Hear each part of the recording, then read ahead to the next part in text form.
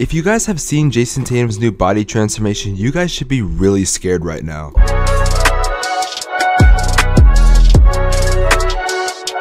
Of course, before I get into the content, guys could leave a like on the video, subscribe to the channel if you're new, turn on post notifications. I am trying to hit 10,000 subscribers on this channel by the end of the year, and your subscription would be greatly appreciated. Let's get into the video. Now, this was a report that came out last year that Jayson Tatum reportedly had grown to 6'10". Mind you, he came into the league around 6'7", 6'8", and he not only grew 2 inches, but there was a lot of rumors that he gained about between 10 to 15 pounds of muscle. And I mean, if you look to the comparison between Jayson Tatum from his rookie year and his second year in the league, you would be very surprised that those are not two different people. For context how scary this is, here's a thumbnail from Fly Mike's video he made about a year ago talking about his body transformation. The one on the left is his rookie season, the one on the right is his sophomore and his third season. Now, something that I read not only last year but this year is that when Jayson Tatum had this transformation, he put on a bunch of muscle, people were saying, oh, this is going to affect your shooting, you're not going to be as good as a basketball player, because we've seen players like Giannis, how when he was really skinny back in the day, he was an efficient shooter, he could shoot free throws, but then obviously when you put on muscle and get a lot more taller, yeah, your shooting gets a lot more worse. Now on the screen right now we see Jayson Tatum's numbers, but if we do see at the bottom right now where he scored 26 points per game,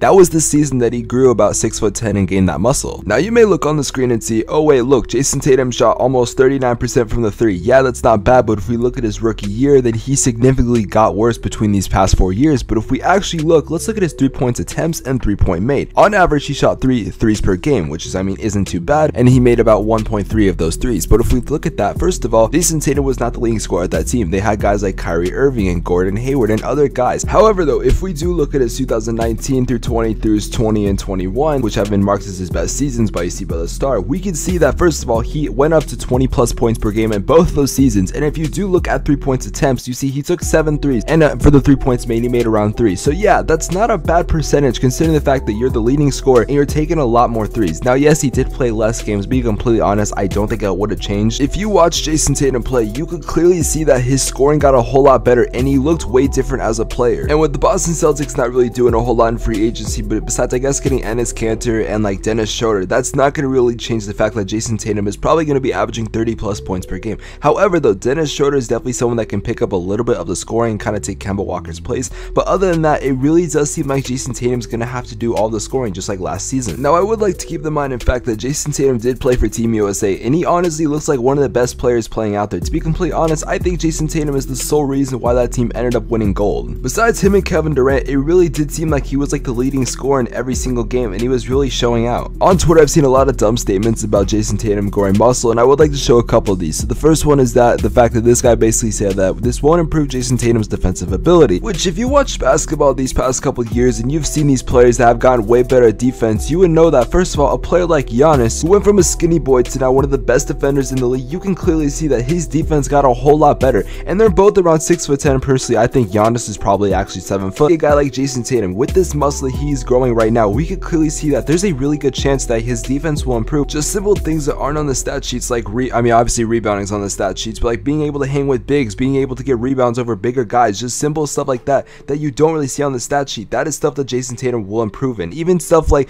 being able to block players a lot better and being able to just muscle up with them. It's simple stuff that, like I said, we're not going to talk about on the stat sheet, but it is something important in the game. Obviously, Jayson Tatum and Michael Jordan are not at all the same caliber of players, but a good example is Michael Jordan, who earlier in his year when he would get messed with by the bad boy Pistons and he would be thrown around to the ground, he wasn't really having any muscle. He was a very skinny guy, and Jayson Tatum putting on this muscle just like MJ did will have a positive effect on his game, I feel like, if he uses it the right way, because obviously Michael Jordan is not as much of a big man as Jayson Tatum is because he was more of a scorer inside. It would somewhat beat you in the post, but it would really only be things like post fadeaways and stuff like that. So yeah, but obviously Jayson Tatum and Michael Jordan have two different play styles, but my point is that muscle going on a player could be really impactful for the career. However though, a player like Giannis, who really didn't need to practice shooting because all he needed to do was just, and I know it's something so dumb that I hate when people say it, but all he had to do was just run and dunk. Now obviously me saying it like that is honestly the most simple way I can put it, because obviously there's a lot more components to Giannis's game, but basically yeah, Jayson Tatum is a lot better when it comes to shooting threes. He has a really good mid-range game. For the most part, it really does seem like Jayson Tatum is going to go against the other teams like best player, for example, because a lot of the best players really do seem to be like shooting guards and small forwards. Also though, Tatum will definitely probably have that assignment. For example, when the Lakers and the Celtics play, Jayson Tatum is going to be on LeBron, and to be completely honest, if he can learn to be a little better at defense, I think Jayson Tatum will do really well versus LeBron. I'm saying plays that Jayson Tatum is physically guarding LeBron one-on-one, I think Tatum will do very well. Hell, look at even LeBron as an example. When he put on a lot of muscle, that's when he went into his prime. I'm not sure if Jayson Tatum is in his prime,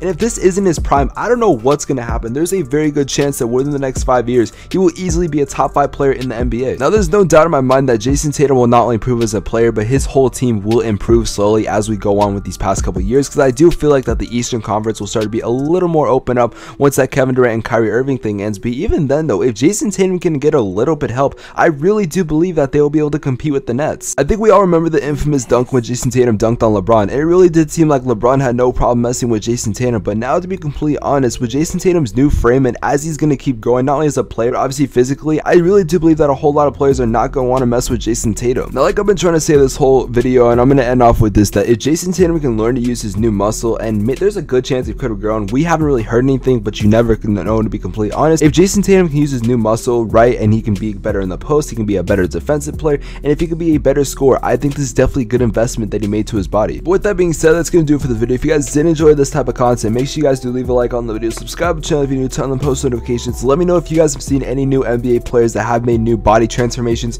Maybe they put on a lot more muscle. I do like talking about this type of stuff because it goes to show that players can really grow, and I really wish I was making NBA content years ago when Giannis started to grow a lot of muscle, because I thought that would have been kind of cool to see like year by year as he started growing as a player. But like I said, that's going to do it for the video. If you guys did enjoy it, leave a like, comment, subscribe, turn on post notifications. I will see you guys in the next video. Have an amazing day. Take care. Peace. If you have made it to the end of the video, here are 2 videos on the screen that I think you guys will really enjoy. Anyways, cue the outro.